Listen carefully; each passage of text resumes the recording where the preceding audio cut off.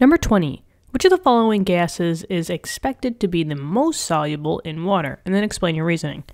And then we have like a multiple choice question minus letter D. So now we've just increased our percentage from maybe 1 in 4% shot of 1 in 3, right? So we got a 33% chance of getting the question correct, but we will get it correct, right? So we know 100% certainty that we will get it right. But anyway, let's go for it. Now, we just want to find out which of these gases is going to be the most soluble in water. And there's a saying in chemistry that like dissolves in like. Now, there's two types of substances in chemistry, especially in covalent compounds, that if you have a polar substance, you will dissolve in other polar substances. But if you have a nonpolar goes with nonpolar. The idea here is that if you have a nonpolar substance, it will not dissolve in a polar one. And if you have a polar substance, it will not dissolve in a nonpolar one. So these two, nonpolar and polar, they do not match. They want to be with their like kind, right? Their like species. So the first thing is, well, what is water, right? Is water polar or nonpolar? Well, water is H2O. And if I do draw out the Lewis structure, water would look like this. Oxygen in the middle, surrounded by a single bond and a single bond, and two lone pairs. Now, if you're asking, how did I get this? There's tons of videos on the channel just designated to teaching you how to draw the Lewis structures. So we go step by step with those. So you could always find those videos and, I'll be there every step of the way. But in this case, here's the water, right? And if I split it down this way, I clearly have some type of asymmetry. I have lone electrons on the top, but I have hydrogens on the bottom, right? You could kind of split it as like a pizza. If all four corners are exactly the same, that would be nonpolar. That means that it's symmetrical.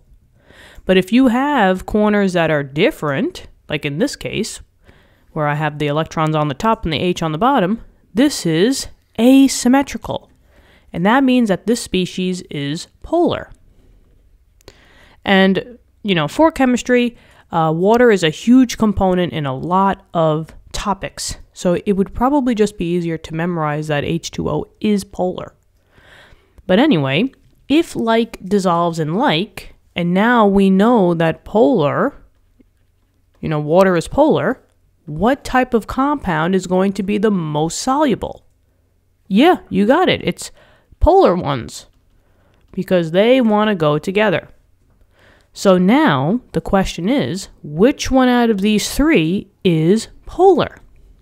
Well, in comes the Lewis structures, right? We can always draw the Lewis structures for these three, CH4, CCl4, and then CHCl3, just to see which are symmetrical or which one is asymmetrical.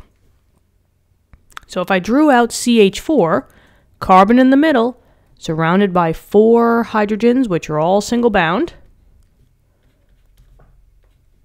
That's your Lewis structure for that one.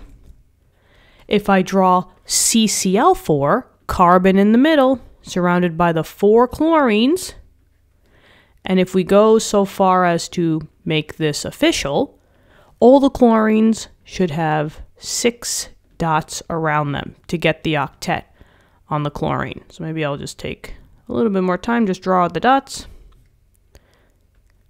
And there you go for that one. And then for CHCl3, carbon in the middle, surrounded by 3 chlorines. And it does not matter which 3 sides you pick, but the other side just has to be the hydrogen. Hydrogen can only have the 1 bond, so it stays like that, but all the chlorines need to still have those 6. And now we can think of it as cutting that pizza into 4 slices. Zoom. Right? Doo-doo. And doo-doo. If you are completely symmetrical and all your slices are exactly the same, it's a non-polar compound. So for example, here's my 4 slices of pizza. and they're all hydrogens. Symmetrical all around, this would be a nonpolar molecule. This one again, I have all my 4 slices of pizza, they're all chlorine, it's literally all the same, so this is also nonpolar. CHCl3 though, you have 3 slices of pizza that's chlorine and 1 pepperoni, right? Who likes pepperoni? I don't. Do you? I love a good olive pizza, right? That's my favorite. But anyway, in this case, you got 3 slices that are the same and 1 that is not. This is polar. So which of the following gases is expected to be the most soluble? Like goes with like, polar goes with polar. So you got it. It is the CHCl3. Final answer, boxing that off. We got it 100% correct. And that is the answer for this question. Love multiple choice. There you go. I hope this helped. Let me know in the comments. Thank you so much for viewing the video. I love helping you guys out, and I hope these videos are helping you. Stick with the videos. I'm here every step of the way for you guys. I really want you to do well. And you rock. Thanks for being part of the community, and I'll talk to you soon. Bye-bye.